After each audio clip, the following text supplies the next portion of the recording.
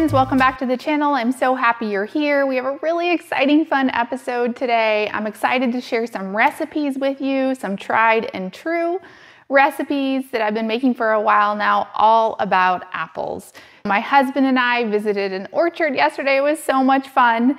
This gentleman has been, I don't know how long he's owned it, but he's in his 70s, and him and his wife bought it and they have been running it for years. The guy is really interesting to talk to. He's really passionate about the environment. That's why him and his wife started with organic farming. The great thing is you can get organic apples just like this. This is a Honeycrisp for 75 cents a pound. That is like unheard of. These are processing apples, so they have little scars, but there's nothing wrong with them other than cosmetic.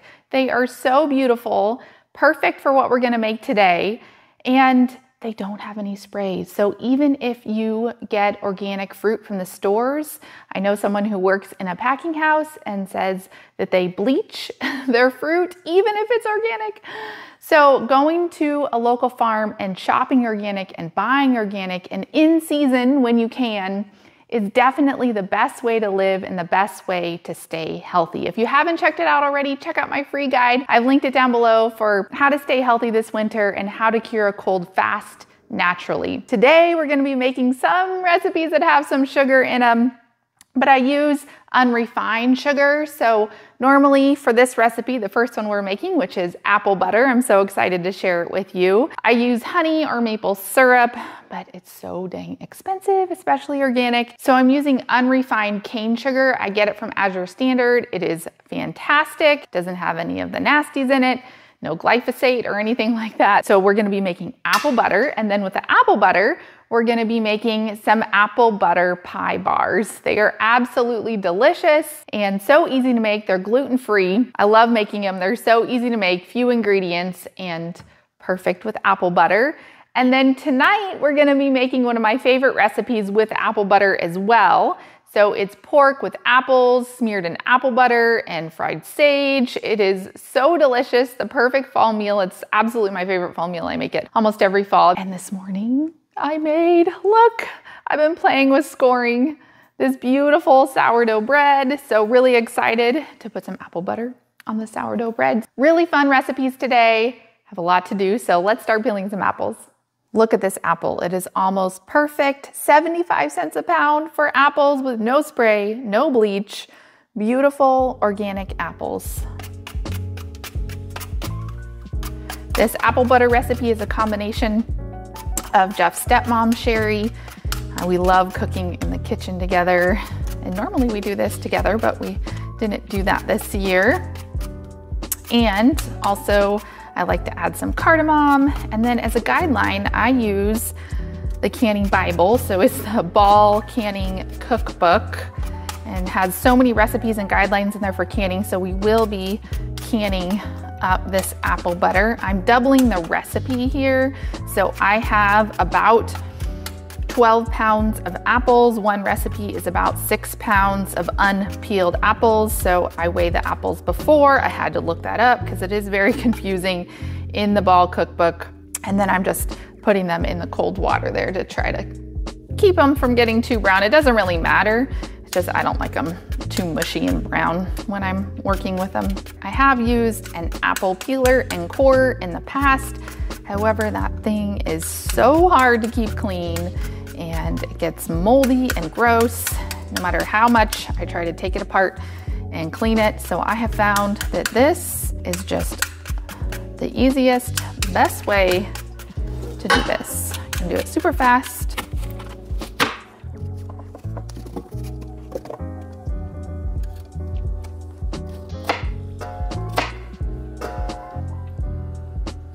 Okay, yay, that project is done. We got the apples peeled and cored and chopped. Now we're just gonna add some liquid. So I have some organic apple cider here, the zest of one of these lemons. My neighbor gave me this fabulous juicer. It's so nice. 2 lemons juiced here, medium high heat.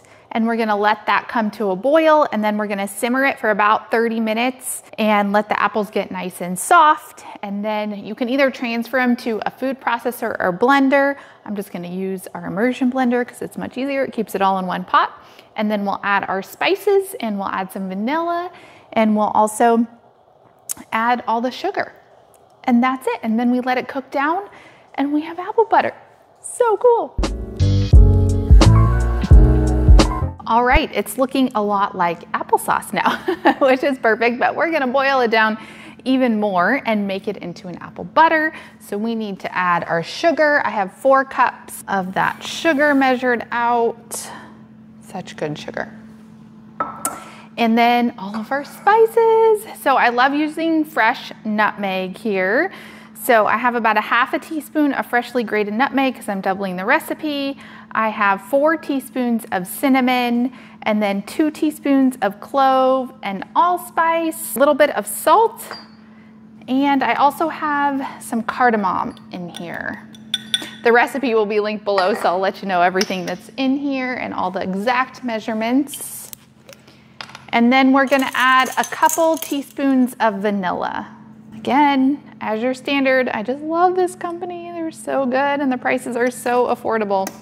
Bring it to medium high here, and we're just gonna stir that, and now we just gotta let it boil down. We want to get it to a nice thick consistency. Beautiful. Looks like it's done. We're just gonna do the spoon test here. So basically you just put the back of a spoon in the apple butter and then draw a line, and if the line stays, then it's done. Yay. So now that we have our apple butter done, it's so good. Yum, I love all the spices. Jeff came out and he's like, it smells like the holidays in here, because it really does. Now we're gonna make a fun treat with it. We're gonna make apple butter pie bars. So they're super easy to make. They're gluten-free. I've made them a ton. We're just gonna start with some of that cane sugar, that unrefined cane sugar from As Your Standard that I love. We're gonna do everything in grams. It's just a lot easier. So we need 125 grams of sugar. Make sure to zero your scale here. And then I'm just gonna add a little bit of cinnamon to this sugar. Make it extra special, about 1/4 of a teaspoon. And I love this Ceylon cinnamon. It's so good for you. It has a lot of medicinal properties like balancing your blood sugar and a lot of other things. So this is really good. I get that from Measure 2. And then some freshly grated nutmeg. And then I just like to take my fingers and get it all incorporated in there. Oh, it smells so good. Then we're gonna add 2 whole sticks of butter, which is what this is. This is cultured butter, which means it has the probiotics in there as well, so it's so good for you. We're just gonna add the whole thing in there. Now we're gonna add 280 grams of the cassava flour. Sometimes I add just a couple more grams in there as well. There we go. And a half a teaspoon of salt. I love using the Redmond's real salt. You wanna use fine salt here. Although you can use coarse, it just incorporates better with the fine. Back to the KitchenAid. You wanna make sure to mix this on low speed, slow, until you see those crumbs, because we're gonna do a crumb topping. That's perfect. I like to hand mix this as well. Make sure you get everything on the bottom and all the excess flour, but make sure to leave some of those crumbs in there for the crumb topping. I like to use the butter wrapper to butter the corners and everything else. Make sure it's nice and buttered. We're gonna have parchment paper too, so I especially want the corners. Very handy to use the butter wrapper. So we have our parchment lined baking pan, and then I'm just gonna add some of that crumb topping here. This is gonna be the bottom of our shortbread crust. Usually add about 408 grams of this, and then I save the rest for the crumb topping. There we go. And then we're just gonna flatten it out here. Make sure to press it into the pan. Sometimes I use the back of a measuring spoon too to make sure it's nice and pressed.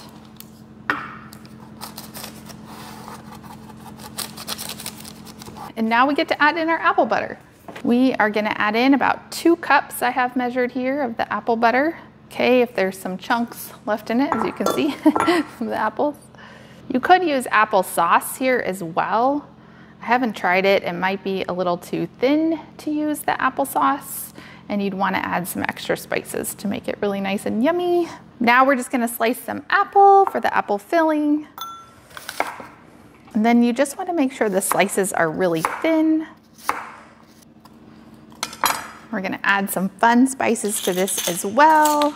I'm doing about 1/2 teaspoon of pumpkin pie spice I mixed up, a little drizzle of maple syrup, splash of vanilla, and a little bit more cassava flour to hold everything together.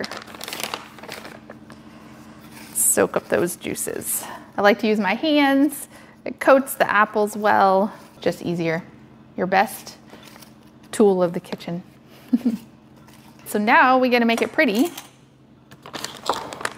Layer on the apples here. And I've also done this with pear butter and pears when we had fresh pears. So many different things that you can do. I've made this recipe with raspberries and using raspberry jam. I've made it with blackberries. Just a really versatile, delicious recipe that nobody knows is gluten-free.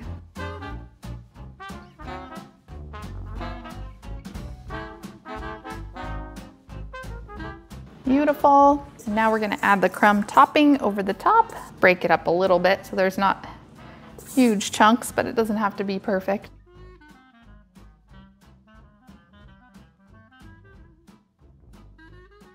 This goes into the oven now for about 35 to 40 minutes at 350 degrees, and then we'll have a beautiful dessert.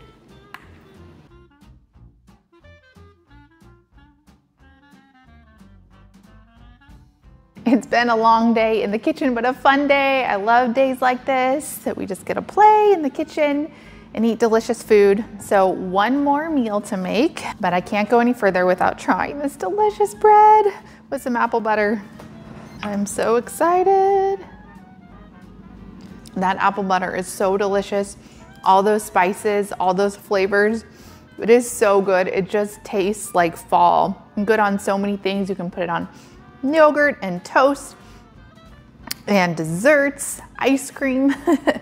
But right now we're actually gonna put it on some pork chops. Pork chops and applesauce is obviously something most of us have had growing up. This is an elevated pork chop and applesauce. It has apple butter, fresh sage, garlic. It's so delicious, comes together so fast. So let's whip it up real fast. I buy these local pork chops. They are so good. It's so good if you can find local pork that you know has been grass-fed. They're absolutely delicious. So first, I'm just gonna cut some delicata squash here. This will be our side instead of potatoes, although mashed potatoes are absolutely delicious with this. Delicata squash is so great because you can eat the skin. It's super fast to cook, especially you cut them pretty thin. Great side for a weeknight dinner. Scrape out the center. You can save the seeds if you want. These ones will go to the chickens. They'll love them. I have the oven preheating right now to 425 Fahrenheit. Chop them like this. So pretty. Olive oil, Redmond sea salt, so good. Some fresh pepper. And then I'm just gonna add some of the herbs here. Nothing fancy. It's right off the stem.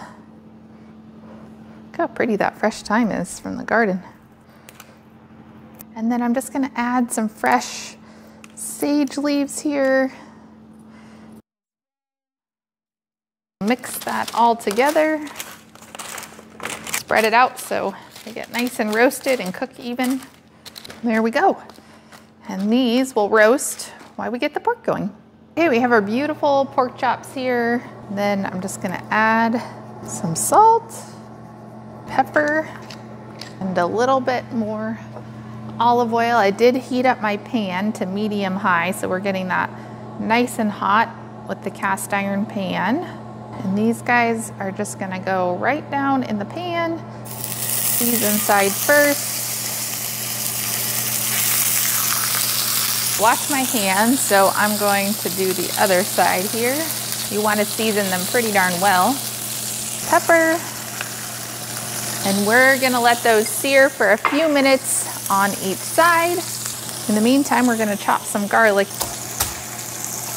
We're going to mince this garlic and put it with the apple butter on top of the pork chops. That looks good. You wanna mince it pretty fine so it doesn't burn on top of the pork chops. Let's check on those pork chops. I love that sound of searing. Oh, they're looking beautiful. That one looks good. Move the heat around a little bit. Let them cook for just a little bit longer. While that cooks, we'll slice the apple. More apples, can't get enough. These apples you want to slice very thin. Watch your fingers, telling that to myself. Beautiful. While they sear for a minute on that side, I turn the heat down. We'll go ahead and add everything to our pork chops here. First, I'm gonna start with the apple butter. My goodness, yum.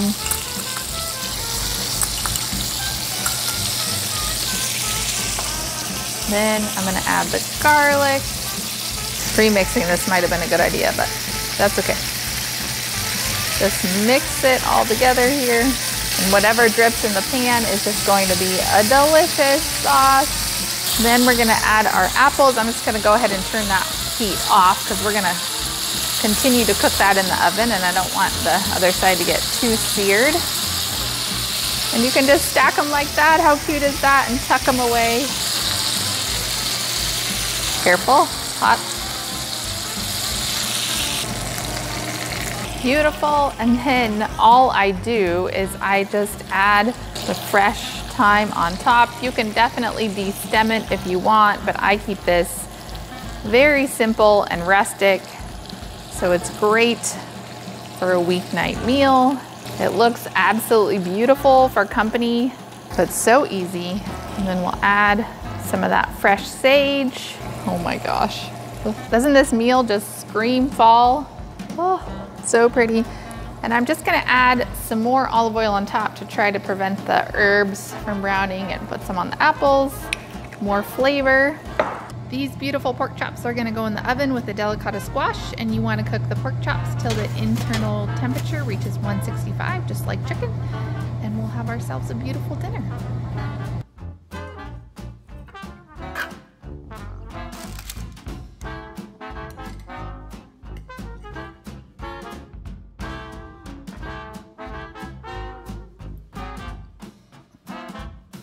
There you go. Whoa.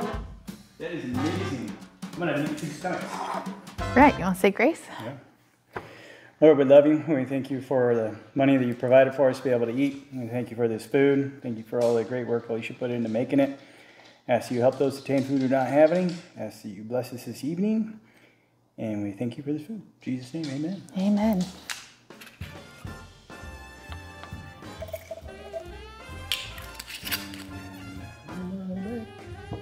Cheers. Love you. Okay. That's good. There you go, yeah.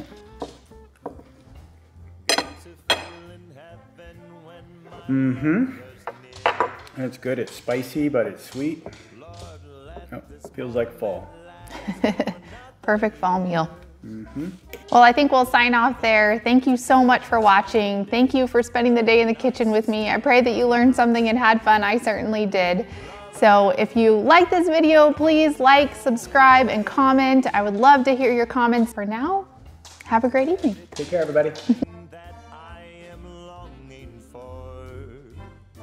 Let's fly out from Manhattan.